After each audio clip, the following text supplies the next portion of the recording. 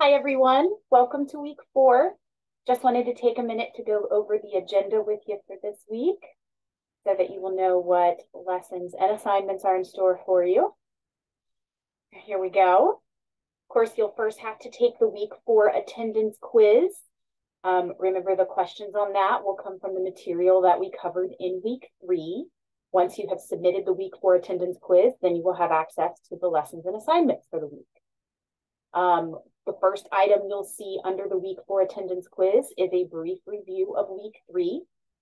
Then we have our first lesson of this week, which is on chapter 6, recognizing, analyzing, and constructing arguments.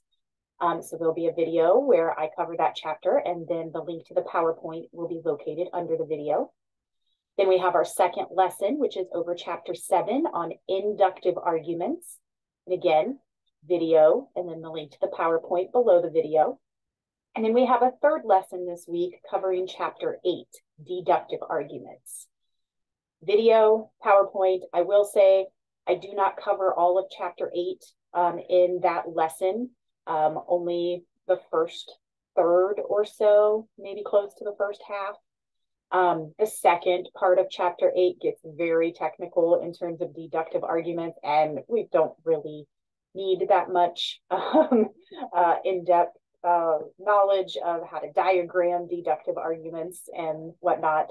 So it is a much shorter PowerPoint. You are free to go ahead and read all of chapter 8 if it interests you, but all you need for this week's homework is what is covered in the PowerPoint there. Okay, your homeworks for this week. Go ahead and read chapters 6 through 8 at some point, maybe as you're going through the lessons, before you look at the lessons, after you look at the lessons, before you do the homework. I do think that reading over the chapters helps reinforce what I cover in the lessons. You have your week 4 discussion. You can watch the video located in the prompt instructions if you want.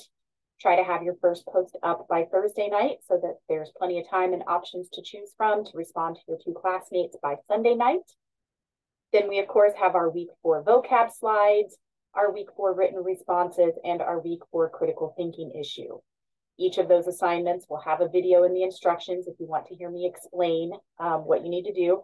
I think you guys probably have the gist of the vocab slides for sure.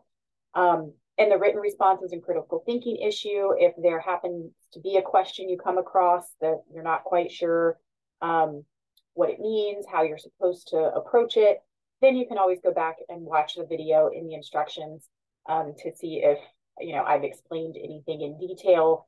So watching the videos and the instructions is up to you at this point, because I think you're all pretty familiar with the format of these 3 assignments: the vocab slides, the written responses, and the critical thinking issue. Different questions each week, but same concept. Okay, try to have those in by Sunday night. If you have any questions or run into any problems with the material or assignments this week, don't hesitate to reach out. I will do whatever I can to help. Otherwise, you're free to go ahead and get started.